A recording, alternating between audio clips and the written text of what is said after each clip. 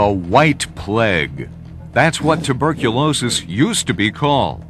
From the early 1800s to the middle of this century, TB killed more people than any other infectious disease.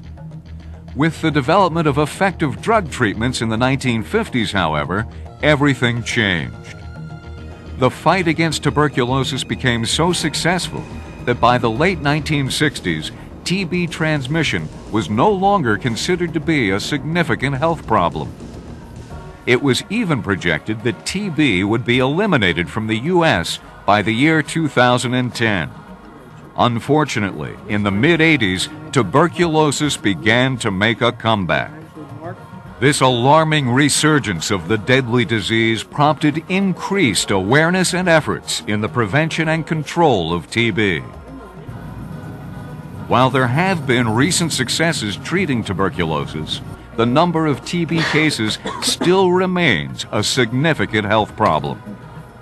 Some areas of the country are seeing TB cases rise at a rate of over 28% a year.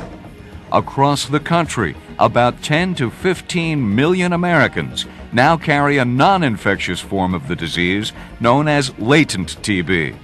Each year, over 20,000 of these people develop new cases of active tuberculosis. And once a TB case becomes active, it can kill. On a worldwide scale, the problem is even worse. Tuberculosis is the leading cause of death by infectious disease, killing over 3 million people a year.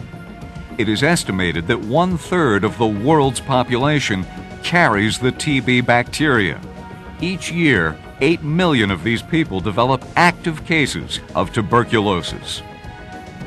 As you can see, tuberculosis is still a major health problem, one that we have to pay attention to. To begin with, we need to understand why TB cases are on the rise. There are several reasons. The AIDS epidemic has made the problem worse.